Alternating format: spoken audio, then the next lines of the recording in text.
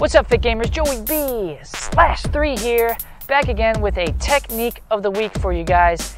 I'm doing a shout out to SrgGoofy. I guess that stands for SrgGoofy. He asks how to get more power out of a Hammerfist. So let's go over that real quick. So the Hammerfist is a fairly unique strike because of the angles and the body mechanics used. So in order to get more power out of it, it comes from the weaponry. The Hammerfist strike literally comes from striking with a weapon. So grab a rattan stick, training knife, and start this drill with me right now. So you grab your stick, your weapon, you place it right here on the back of your shoulder. Put a square right in front of you. You can put tape on the wall if you need to.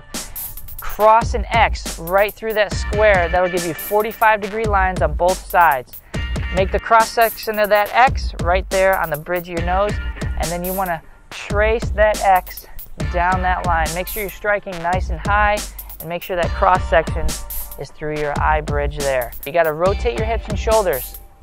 It's not just the arm, and go fluid all the way through the strike. Then for your Hammerfist, all you need to do is drop the weapon, clench your fist, and now you have the correct body mechanics for your Hammerfist and to gain more power with it. Because you got to use your whole body in order to gain power with that type of strike. It can't just be arm.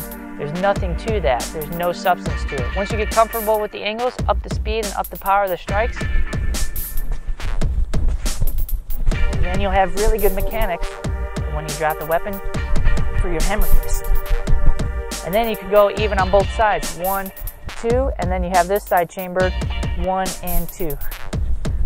And just throw those Hammerfists. So if you have a partner to work with, make sure to grab some focus mitts. We'll bring JJ in here. Place the mitts basically, at the height of the head.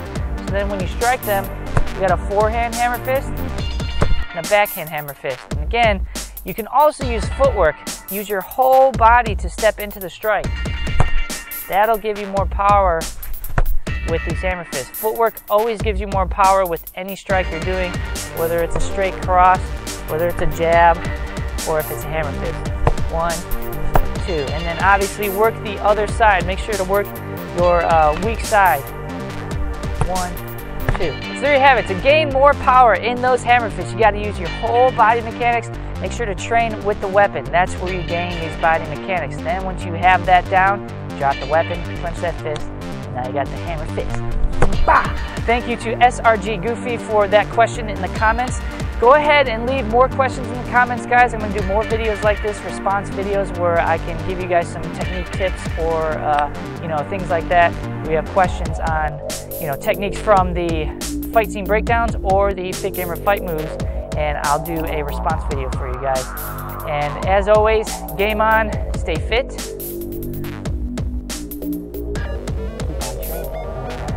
See you guys in the next technique of the week. Hold that up.